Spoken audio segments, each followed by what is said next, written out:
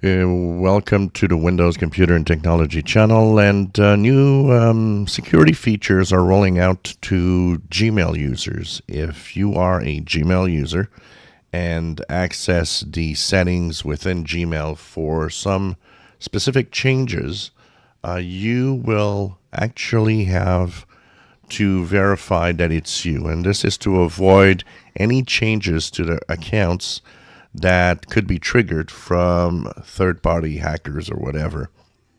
So what they're going to do is that starting in the next few weeks, if you apply new filters to your emails, if you apply also changes where you want to redirect all your mail to a specific email address, any changes to connections regarding POP and IMAP connections with apps, anything like that, you will be redirected to a two-factor authentication with a code or an app, the way that you are actually authenticating right now.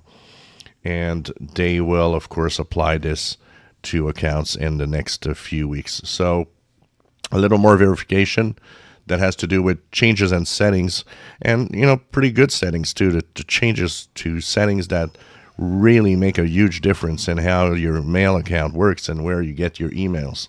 So I think this is a good idea to apply this, and I think it's going to help out. I know a lot of people find two-factor authentication annoying. Personally, I think it should not be seen in that way. Two-factor authentication or any type of authentication to secure your accounts is a great thing because it makes you more secure. So it's going to apply to Gmail accounts soon, and mostly has to do with any setting changes with filters and forwarding and all of that in the Gmail accounts. Once again, to verify that it's you are the owner of the account and that everything is fine. If you fail to do so, you will get a critical security alert on your devices saying that something is wrong.